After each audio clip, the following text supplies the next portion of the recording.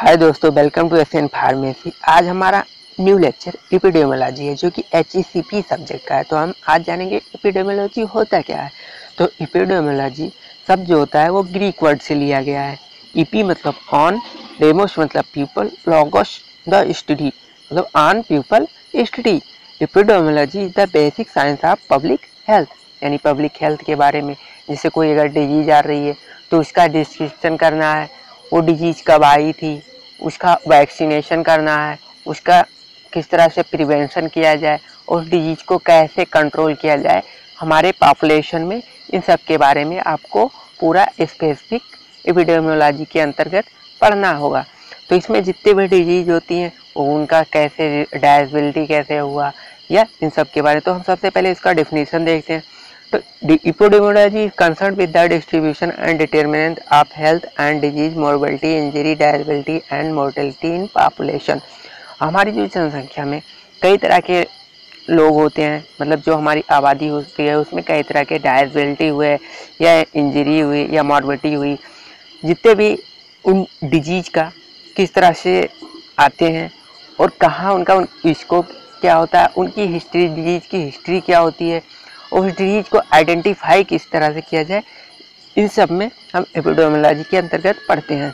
Epidemiology study are applied to control of health problem in population. जो भी हमारी जनसंख्या में कोई भी डिजीज आती है तो उसका कोई ना कोई सॉल्यूशन देना पड़ता है, कोई ना कोई वैक्सीनेशन या इम्यूनाइजेशन देना पड़ता है, जिससे क्या हो उस हेल्थ है जो स्वस्थ है उसको अच्छा रखा जाए।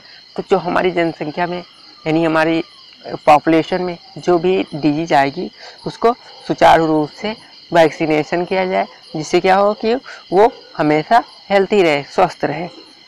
अब इसमें हम M and object of epidemiology देखेंगे।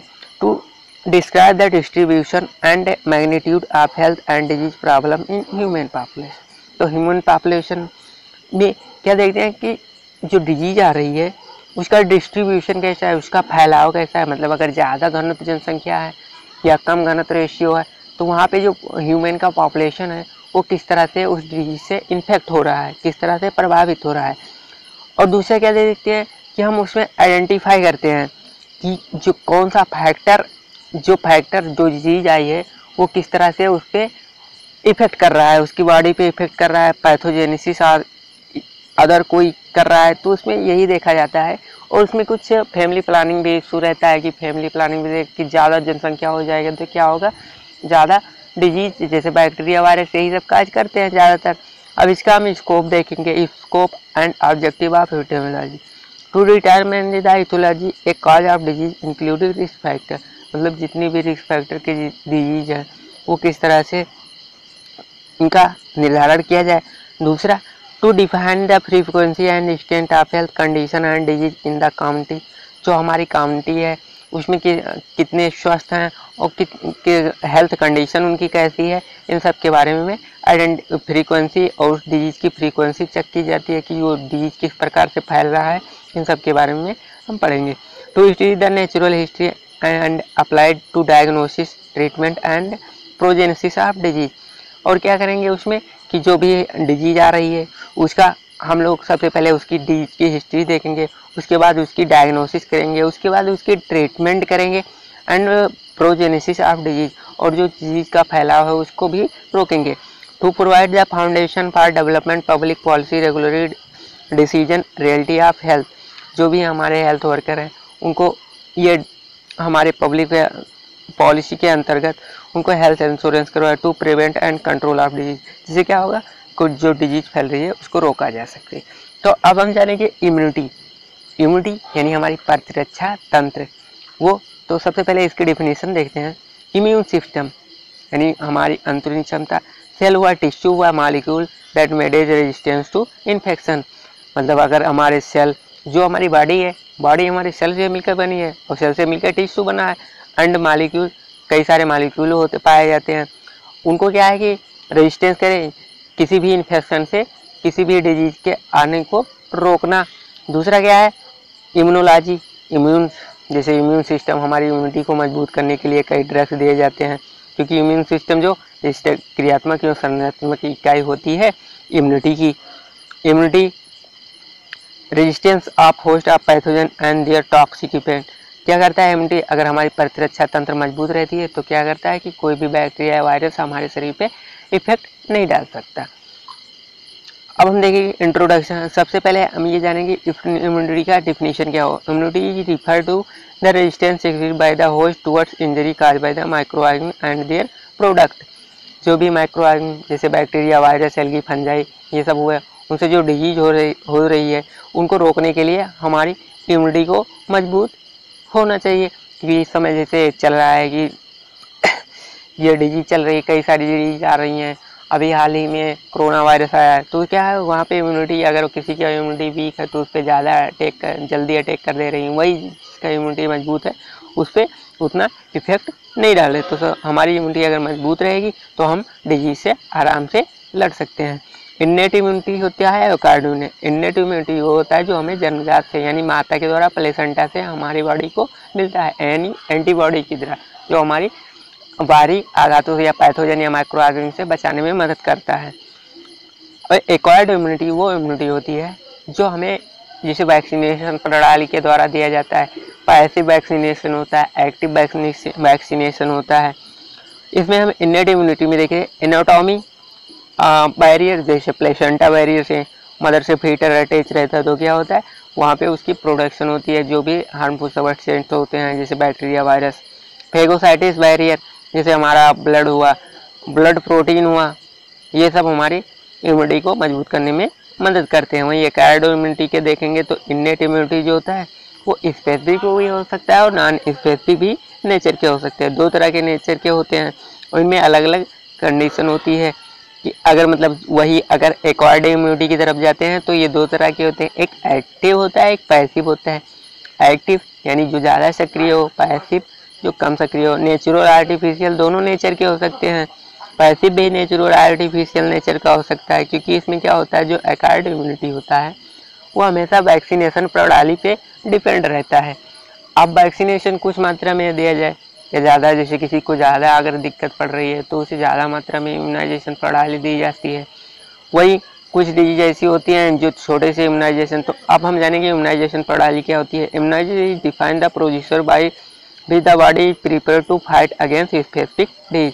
इम्यूनाइजिंग एजेंट यानी इम्यूनाइजेशन यानी वैक्सीन हुआ, इनको इसलिए लगाया जाता है कि जिससे हमारे बॉडी पे जो भी अगेंस्ट फाइट है, अगर कोई बैक्टीरिया, वायरस या कोई पैथोजन हुआ या माइक्रो ऑर्गेनिज्म हमारे बॉडी पे अटैक करते हैं तो उनको रोकने के लिए इम्यूनाइजेशन प्रणाली की जाती है। It is use to induce the immune resistance of body to specific disease. और कोई भी हमारी इम्यून जो रिस्पॉन्स है यानी इम्यूनिटी हमारा क्षमता जो हमारी बॉडी की है उस डिजीज से लड़ने में सक्षम होती है। Immunisation is of to type, passive and active.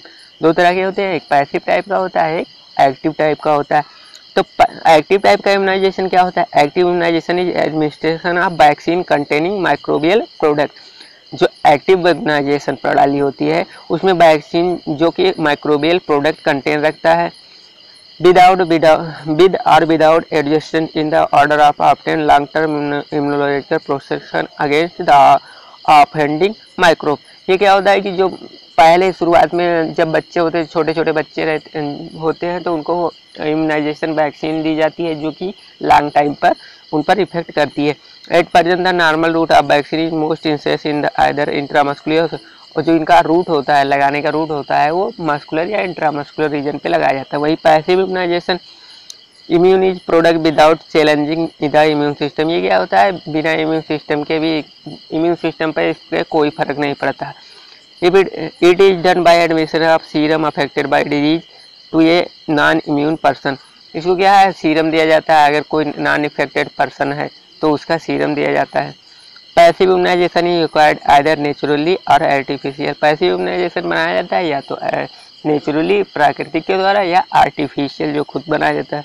Passive natural immunisation, passive natural immunisation required from mother. अब हम जानेंगे वैक्सीन क्या होता है। तो सबसे पहले हम वैक्सीन का डिफिनीशन देखते हैं।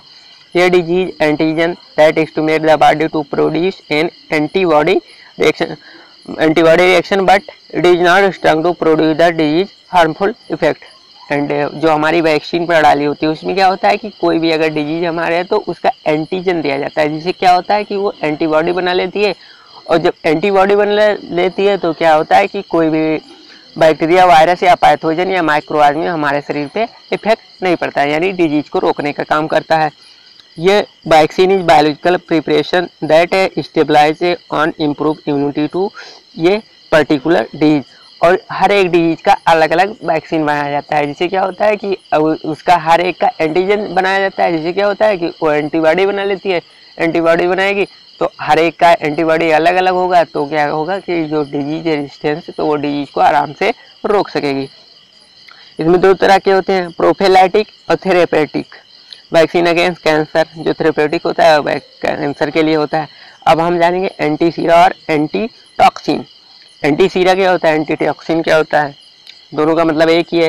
These are प्रिपेरम from animal such a horse against tetanus, diphtheria, बोtulism, gas, गैंग्रियन and snake bite.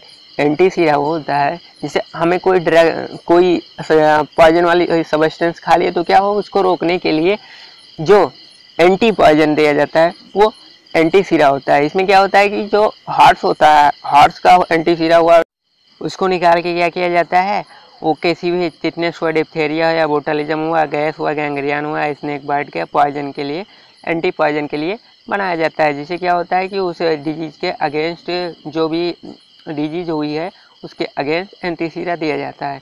In the absence and non availability of human immunoglobulin, anti Sira are still in prevention and treatment of many disease.